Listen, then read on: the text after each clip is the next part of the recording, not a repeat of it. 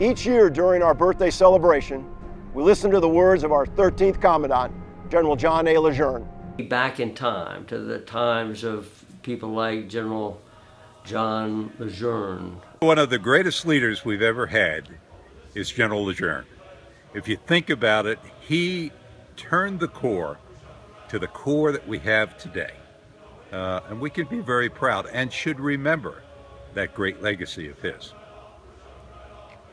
You ought to join Leatherneck and Gazette. That's our professional association. Has been since General Luh-jern, so you have to be there.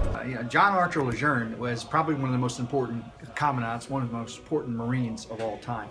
And I can sincerely say, in my opinion, that if it wasn't for John Archer Luh-jern's leadership of the Marine Corps after he became commandant in the 1920s, all the battles that had occurred in World War II probably might have been Army actions. John A. Luh-jern, the 13th Commandant, actually was commanding general here in Quantico and before he became commandant. And you know, Quantico itself, the crossroads of the Corps, is actually a monument to John A. Luh-jern. John A. Luh-jern was responsible for our schools here that all our officers go to. He believed very much in professional education for Marines. It's a matter of confusion about how you read it. You know, people argue again, there's no R in Luh-jern, but there's no R in colonel, and yet colonel is pronounced colonel, not colonel. His name is Lieutenant General John Archer Luh-jern, and the correct pronunciation for the base, according to his family members, is Camp Lejeune. The family pronounces it Luh-jern, as though it had an R in it, which it does not have. John Luh-jern is one of many descendants of General Luh-jern, who was born and raised in southern Louisiana. Questions? Sir Commandant. Marine Moss? Are we meeting at Camp Lejeune next week? It's Camp Lejeune, Marine. And this meeting is adjourned. Sergeant Arms, grab that guy. Get $100 from him. He should know better. Luh-jern. General John Archer Luh-jern.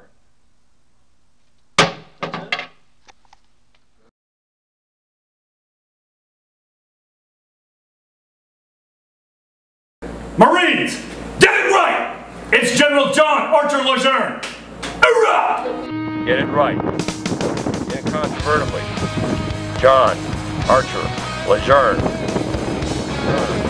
Camp Lejeune.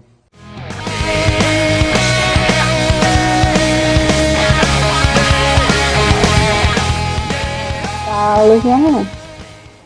When I asked her how the family said the name, she just smiled at me and said, "It has always been Luh-jern." Camp Lejeune. At the Camp Lejeune Marine Corps base, 2 new buildings at Camp Lejeune are housing wounded warriors and their families. It's General Luh-jern. Get it right. Rock on. General John Archer Luh-jern. Rock hard is John Archer Luh-jern. Get it right, Marine. John Archer Luh-jern. I'm here at the Marine Corps Air Station on Camp Lejeune. The John Archer Luh-jern family has not mispronounced their own name in the last 200 years. Neither should we Marines. It's Luh-jern. The Honorable K. Hagan. Good morning, Camp Lejeune. Thank you. I'm Jill Biden, and I am a proud military mom.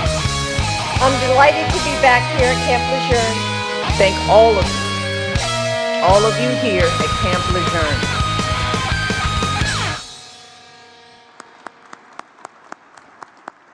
We now have the presentation of the General John A. Luh-jern Recognition for Exemplary Leadership. This recognition, which was provided by the founder Patrick Brent in the form of a statuette of General Luh-jern that is now the same size and weight as an Oscar and a World War I Springfield 1903 rifle.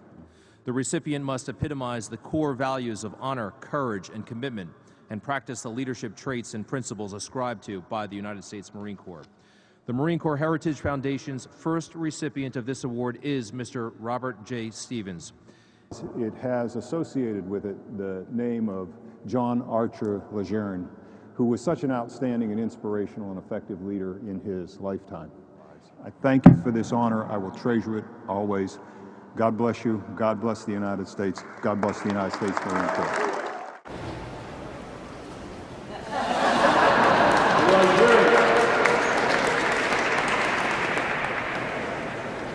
That was for you, P.T. Based out of Camp Lejeune, North Carolina, headquartered there.